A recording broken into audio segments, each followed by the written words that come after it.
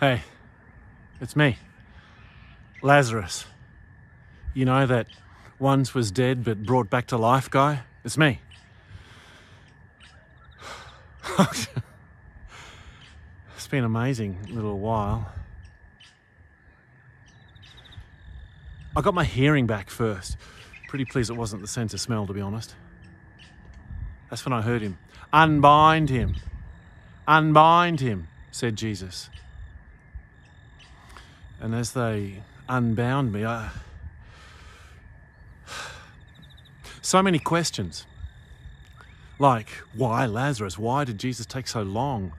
What did I see? What's the other side? What's the point of it? What is the point of it? As I sit in front of you now, maybe that's the question when there's so many questions. What does it mean? What does the raising of Lazarus mean? It could be that you looking at me should ask yourself, as I am right now, what do I do differently now? When it was all over, the grief, the sorrow, the pain, the trauma in my helpless sisters, Mary, Martha, that was apparent, but that I'm alive again? I've got a second chance. And now that I've got a second chance, I would do so much different than ever before.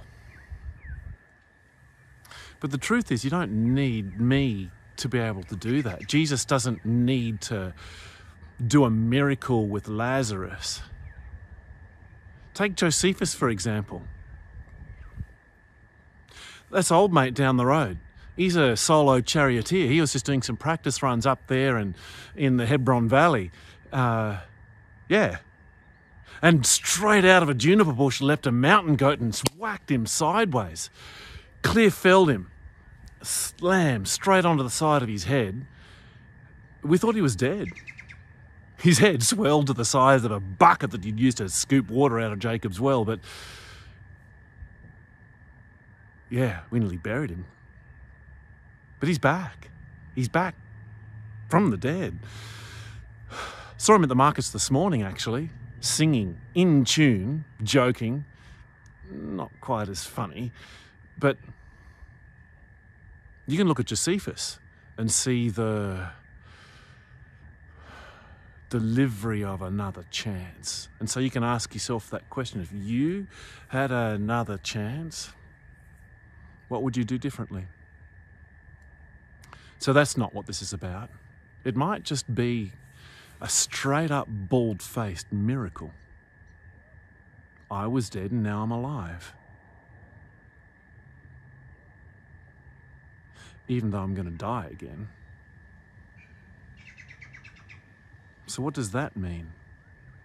You'll have heard the story of the girl walking along the beach that's been flooded with millions of starfish that are all about to die, and she's throwing one back at a time, and people ask, what's the point in that? And she holds up one starfish and says, it matters to this one, and throws it into the water, and picks up another and says, it matters to this one, and throws that back in the water.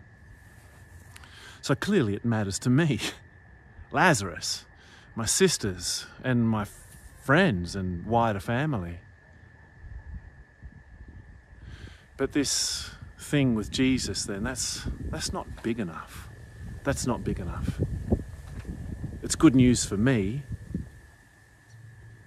It needs to be good news for something bigger, for the whole of humanity.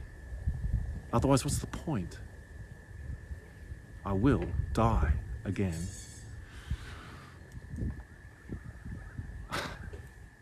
Oh, thanks. It's Mary and Martha.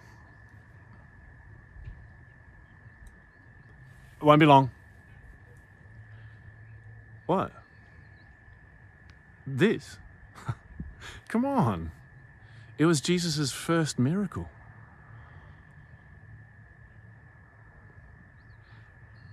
That's a beauty.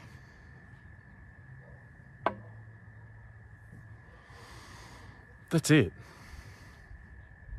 I'm a sign. I'm a sign to the whole of humanity that Jesus rules over death, but maybe more importantly, is ruler in life, for life. That's it.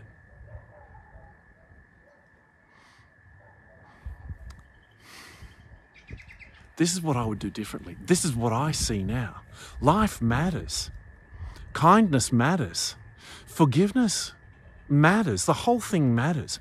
And every morning when we wake up, that's the narrow door. Rise up and walk through the narrow door and work out every day our salvation every day. That's what this is a sign of. So in the business of every day, we choose life and choose people over profit, community over before empire, corporation. Choose humanity over the systems and mechanisms of economy. Choose children, tomorrow's children, today's children, over today's bonus.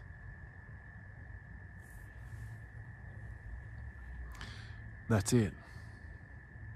I'm a sign to humanity, the whole of humanity.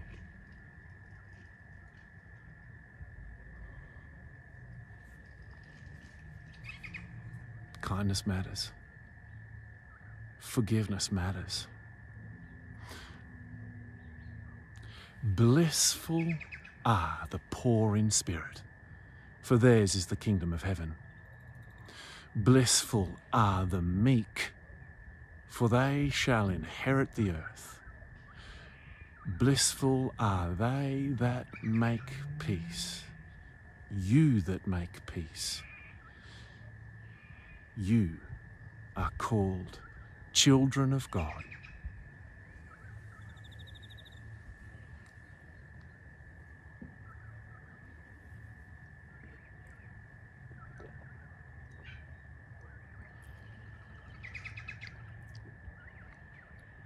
Unbind him.